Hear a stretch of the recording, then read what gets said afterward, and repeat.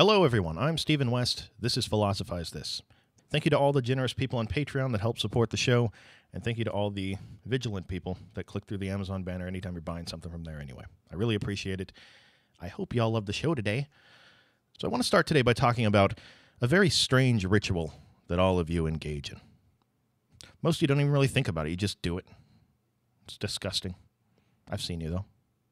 Look, I've kept my mouth shut for a long time, but I am not going to let you destroy this family. I've seen you pull out that piece of dead tree and get your little stick with the carbon ink on the front. You just squiggle lines on a piece of paper trying to convey meaning. Yeah, I was hiding in the closet that day. I saw you.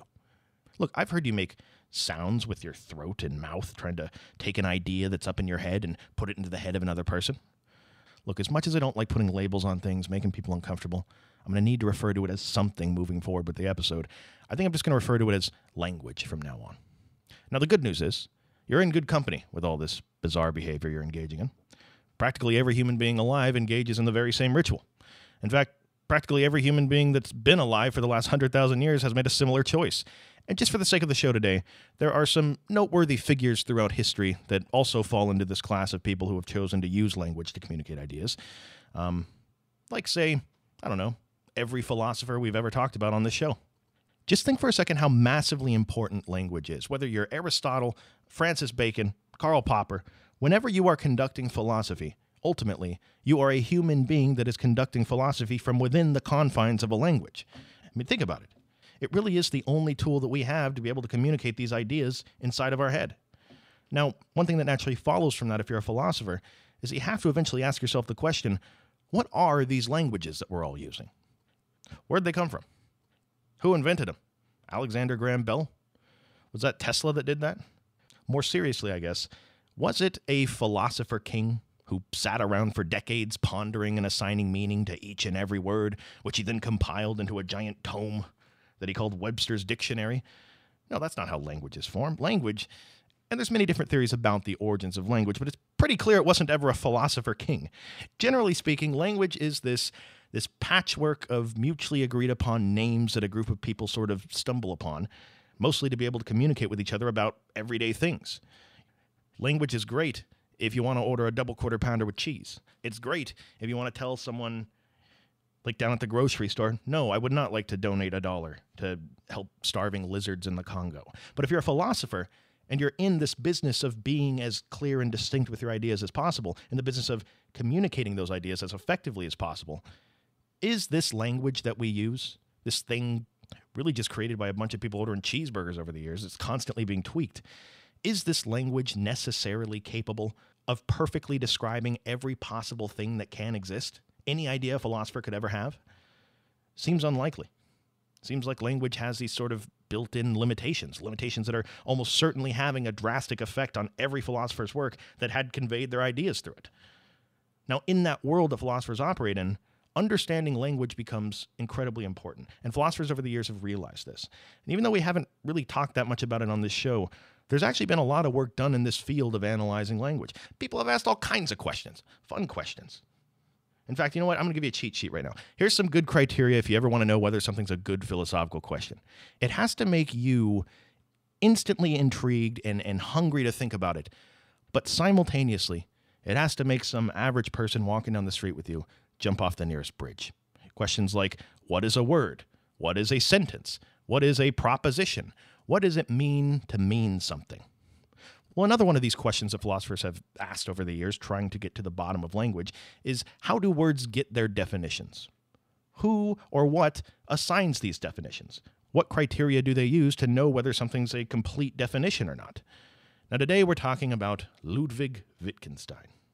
And around the time he's coming of age in the world, early 1900s, the prevailing theory when it comes to this question of how we arrive at the definitions of words is that the definition of a word is discovered when you understand the conditions for what's called both necessity and sufficiency, or when you understand the necessary conditions and sufficient conditions that makes the thing whatever it is that you're talking about. For example, a necessary condition is something that needs to be present in order for a thing to be whatever it is. For example, a necessary condition for being a triangle is that you must have 3 sides. If you don't got 3 sides, you're not a triangle.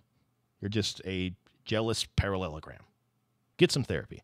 That's a necessary condition. A sufficient condition is something that is sufficient for a thing to be whatever it is, but it's not a mandatory property. For example, having an RSS feed that's posted to the podcast section of iTunes is a sufficient condition for being a podcast, but it isn't a necessary condition because, I'm sure you can imagine, somebody could easily create a podcast, upload it to Spotify, Google Play, SoundCloud, but just never upload it to iTunes.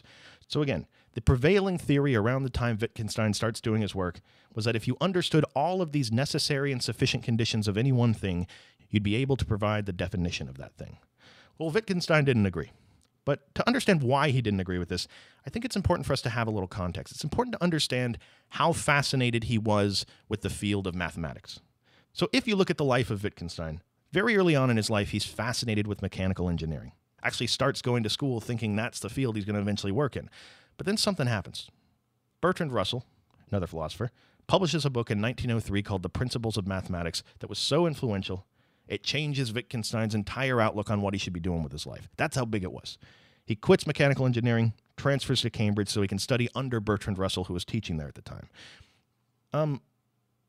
Guess I'm trying to think of exactly where to start with this. Like, when you think about it, math is a pretty fascinating thing, especially if you're a philosopher. I mean, it's not a coincidence that so many of the great philosophers throughout history have also been mathematicians. Just think about what you're doing there. When you're doing math, you have these propositions that you can state, and you can say these things with about as much certainty as you're ever going to get as a human being that's making propositions. For example, 1 + 1 = 2. You can say with pretty much complete certainty that 1 + 1 = 2. To doubt the validity of that statement is to either be mistaken or to not understand the definitions of the things that are being questioned. For example, the concept of one, or the concept of addition, etc. Now, the thing that's so interesting about math, the thing that typically intrigues philosophers about math, is that here we have this equation, right? This equation that we can state with absolute certainty. Yet, when it comes to things that actually exist in the real world, what is the concept of 1? What is that even? I mean, what is the concept of 3? Where is that concept of 3 in the real world? Is it lost? Is it down in that crack on the driver's side of your car between the seat and the door where everything else gets lost? Where is this concept of 3 in the real world? And of course the answer is the concept of 3 doesn't exist physically. We can't hold on to it or empirically study it. So what ends up happening is math becomes this very strange realm where we can arrive at certainty about stuff. But it's all stuff that doesn't actually exist in the world we navigate our lives through. But, as I'm sure you can imagine, if you're somebody that is interested in arriving at certainty about things that do physically exist, promising place to start might be to try to emulate what people are doing in mathematics, to try to apply that process to things that do physically exist. See if we can get the same level of certainty about things. This has been tried dozens of times all throughout history, but it's still an intriguing prospect in 1903 when Wittgenstein reads Bertrand Russell's book on the principles of mathematics. Now, the problem with mathematics just by itself is that it's kind of its own institution. It's not really useful at informing decision-making or helping us think correctly about things or anything like that. However, Wittgenstein thinks that there's something else we can look to, something else that we do that has to do with human thought. And when you put it side by mathematics and look at them, it starts to look like an incredibly similar thing. The thing he's talking about here is formal logic. Think about it. In the same way we can arrive at certainty about the notion that 1 + 1 = 2, we can also arrive at certainty about the notion that, if all men are mortal and Socrates is a man, then Socrates is mortal. If all A's are B's and some B's are C's, then some A's must be C's. Logic provides us with parameters for our thinking so that we can be sure we're thinking clearly. But on the other hand, when it comes to math, really, when was the last time? Barring you working in some sort of profession that requires advanced math on a daily basis, which I respect tremendously.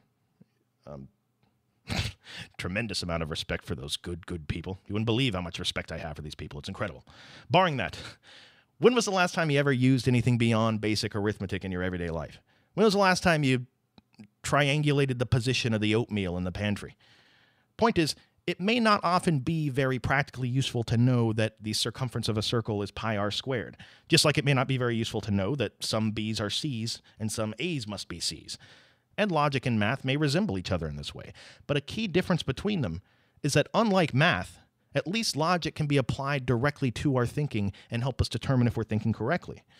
Now, what naturally follows from this When you say something like, all men are mortal, Socrates is a man, therefore Socrates is mortal, the thing that's implied when you say that is that there must be some sort of fundamental logical structure to all thought.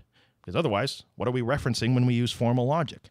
And what follows from that, if you're Wittgenstein, is that if there's a logical structure to all clear thinking, there must be a logical structure to communicating those thoughts. We have a name for this logical structure of communication. It's called language. This is the central task of Wittgenstein's entire body of work, to try to understand how language is even possible between human beings, to understand the function of language, to understand errors that people make in communication that inevitably lead to errors in their thinking. But think about it. In order to fully understand these things, you can't just look at language. Not only do you have to look at the relationship between language and the things it's describing, but also the relationship between our thoughts and language. Wittgenstein has two major works that cover this territory, one published after he died called Philosophical Investigations, and one published earlier in his life called the Tractatus. By the way, just to give you an idea, despite the fact that his later work tries to refute a lot of the stuff he laid out in the Tractatus, despite the fact that the Tractatus is only 75 pages long, if you had a list of the top 10 greatest works on the philosophy of language, both of these books would be on that list. That's Wittgenstein for you. So let's get into it. So in the Tractatus, Wittgenstein lays out what's more commonly known as the picture theory of language. Famous story. Apparently he had some kind of eureka moment when he was reading the paper one day about a court case where they were going to reenact the scene of the traffic accident using fake people and fake cars to give the jury the clearest picture possible of what happened. It was in that moment that he realized, apparently, that the function of proper, effective language is descriptive. It describes state of affairs occurring in the world.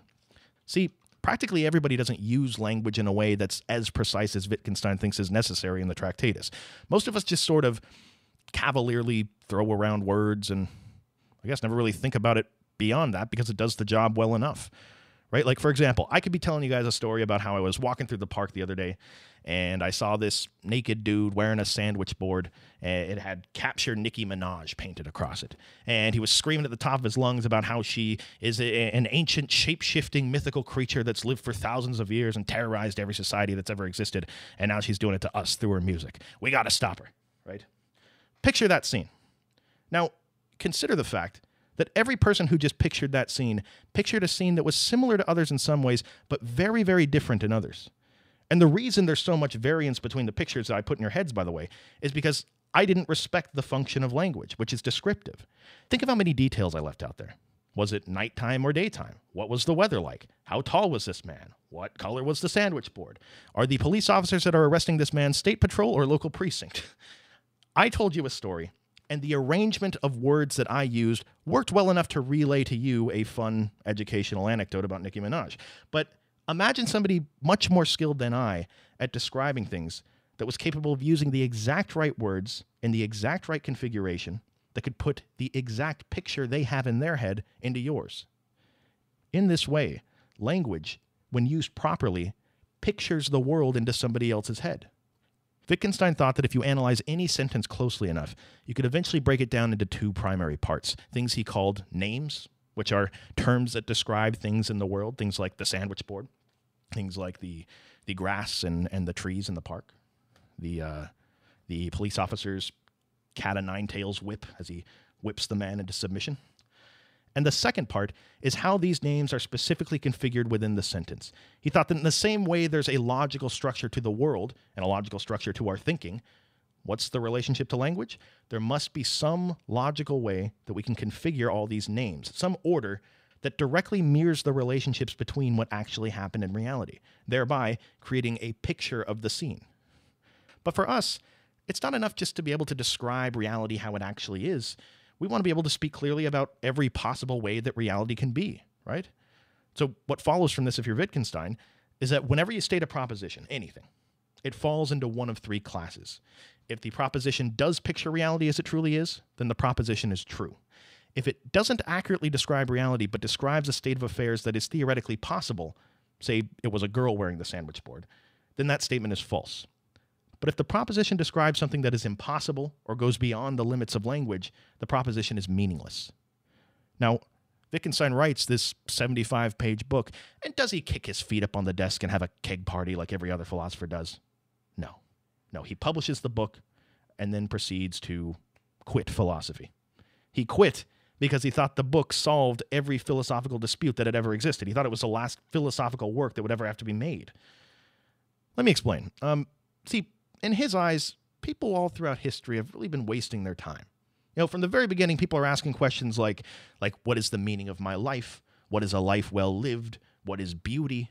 They've talked about this stuff and they've argued back and forth, and they can't ever seem to come to a consensus on any of it. Well, what if the reason this has always been the case is because philosophers are using the wrong tool for the job? Asking things like, what is beauty? What is the meaning of my life? These are transcendental questions. Let me get this straight. You're trying to use language, this thing designed to describe states of affairs in the world, this thing haphazardly thrown together by people ordering cheeseburgers over the years. You're trying to use language to contemplate what the meaning of your life is. Remember, language wasn't created in a lab by a philosopher king who made sure to include all kinds of neat words to be able to describe anything regardless of how transcendent it is. What if language is just incapable of describing these things? What if the reason, what is the meaning of my life, is such a perplexing question to us is because we're always trying to find an answer to it while using language? Maybe language just is not the right tool for the job. It's like trying to hammer in some drywall with a water bottle. It's just not going to work. It should be noted, Wittgenstein does think you can find an answer to this question, what is the meaning of my life?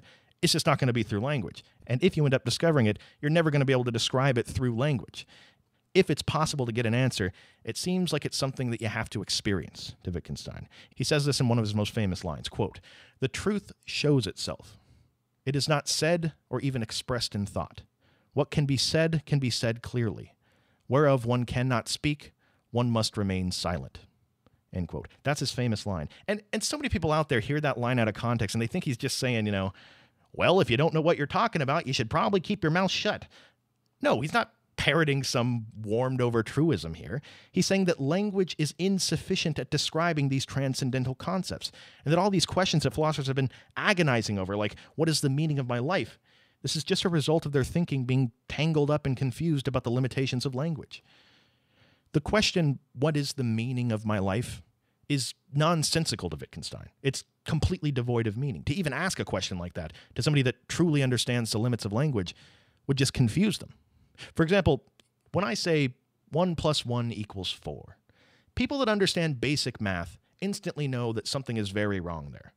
Like I said before, for me to say something like 1 + 1 = 4, that implies that I'm either mistaken or I don't understand the definitions of what I'm talking about.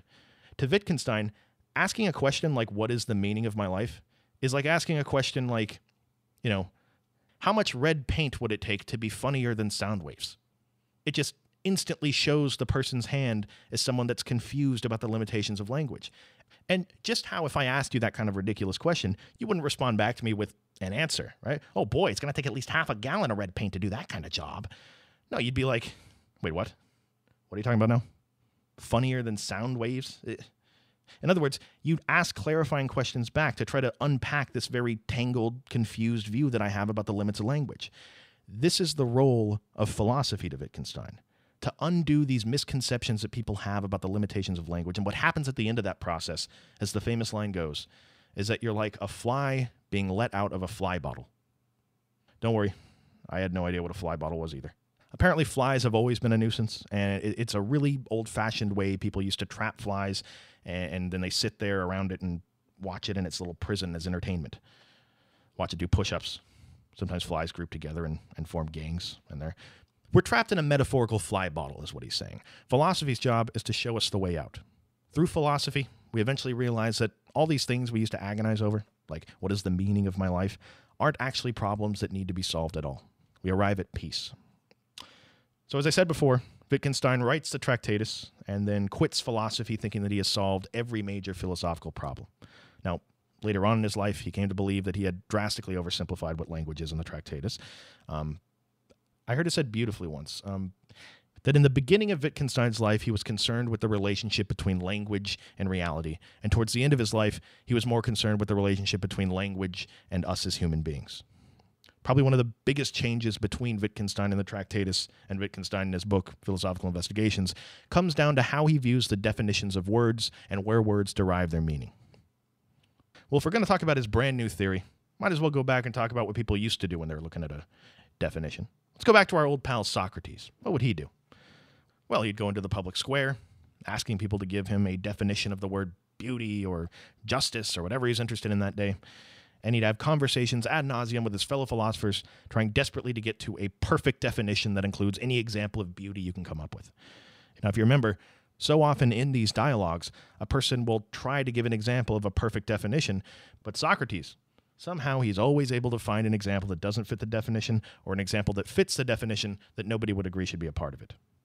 Wittgenstein would see Socrates spending his entire life looking for these definitions as yet another example of somebody wasting their life because they didn't understand the nature of language. Wittgenstein would say that the meaning of words, it just doesn't work that way. That Socrates could live 1,000 lifetimes and he'd still always be able to point out these exceptions to these strict definitions that people like to throw out. Wittgenstein uses the example of the word game. What is a game? Let's talk about it. Can we get a strict definition of the word game? Is a game a competition between two or more people? Well, solitaire is a game. Is a game just a fun activity that somebody engages in? Well, riding a roller coaster is fun. We certainly wouldn't call that a game, though. What criteria do we use to determine what a game is? Wittgenstein would say that the problem with us looking for this sort of strict definition of the word game is that we're looking at definitions of words in the same way people have for centuries. We're trying to find those necessary and sufficient conditions that define every example of a game that we can possibly think of. But what if it doesn't work that way? Wittgenstein would say, stop trying to find a perfect set of necessary and sufficient conditions. You're never going to do it. And instead, reflect on the very strange fact that everybody knows what a game is. I mean, when I said solitaire right there, somehow everybody knew it was a game and that it was the exception to the rule. When I said going on a roller coaster, somehow everybody knew that that shouldn't be classified as a game. What does that mean? How is that possible if we don't have some definition somewhere up in our heads? What it means to Wittgenstein is that the meaning of a word comes down to how it is being used in a particular linguistic community, and that unearthing the meanings of the words that we use is a process of observing the way that people use the word. The meaning of a word isn't something that can be simplified into necessary and sufficient conditions. No, language is a complex, vibrant, living organism that's constantly shifting and changing. And that if literally everyone literally started using the word literally to just mean the same thing as seriously, the meaning of the word literally would change entirely. In this sense, it's impossible to ever come up with a dusty tome filled with the end-all, be-all definitions of words, a perfect definition for the word game, for instance. But what actually happens in reality is we see things throughout our life like basketball and bowling and Call of Duty and hopscotch, and we hear the people around us use the word game to classify all these different activities, and our brain at some level recognizes similarities between all these games, and we can sense it somehow. We see it. Wittgenstein says that what we're sensing there are family resemblances between things. Kind of like how you might look like your mom, but not really like your dad, or your second cousin might look like your uncle, but not your mom, or your grandpa may have the same male pattern baldness that your sister has. There certainly are very distinct differences between you guys, but you all share the same family. And even if you don't look like your dad, you sure look a lot more like him than I do coming from a different family. Same thing goes with the meaning of words to Wittgenstein. It's not that there's a single set of necessary and sufficient conditions that describes every game out there. There are just some games that resemble each other more, just like some family members resemble each other more. Basketball, football, baseball, all very similar. Two teams playing against each other, and they have a ball. But Monopoly is also a game, right? There's no ball in it, but it certainly shares certain characteristics with football, right? Like millionaires ruthlessly fighting against each other. What Wittgenstein's trying to do is illustrate how crucial culture and people are in the process of forming or developing a language. He thinks Descartes, sitting around wondering if anybody else actually exists, is absolutely preposterous, because to even be able to articulate yourself through language is evidence of a giant gift that you've inherited from many people before and around you. He has this famous example called the beetle in the box analogy. Do you have any friends or coworkers where you have like inside jokes with them and you refer to things as code names? Like if anybody from outside of your group heard you talking about it, they'd just be confused, but nonetheless it has an established meaning between the two of you. This is a perfect example illustrating Wittgenstein's point of how meaning is derived from use, and that a language can't just be created in a vacuum by a single person because words get their meaning from an understanding between speakers. He goes the other way, though. He says, imagine everybody in the entire world had a box that they carry around. Inside of this box is something everyone refers to as a beetle. Problem is, no matter what, nobody can ever look inside of anybody else's box and see what they're referencing as a beetle. Well, in that world, there's no way for you to ever be able to use the word beetle in any sort of meaningful way. You have no idea what they refer to as a beetle, and they have no idea the meaning you attach to the word beetle. So what ends up happening is the word beetle just becomes kind of meaningless. Language is a team effort. You always need at least one other person who knows what you're referencing for a word to ever have meaning. Anyway, hopefully some thought-provoking stuff for you this week. Thank you for your patience regarding the infrequency of the show, and also this completely awkward, abrupt ending to the show. No excuses. I just got done moving, getting back into a routine. I won't take up any more of your time. Thank you for listening. I'll talk to you next time.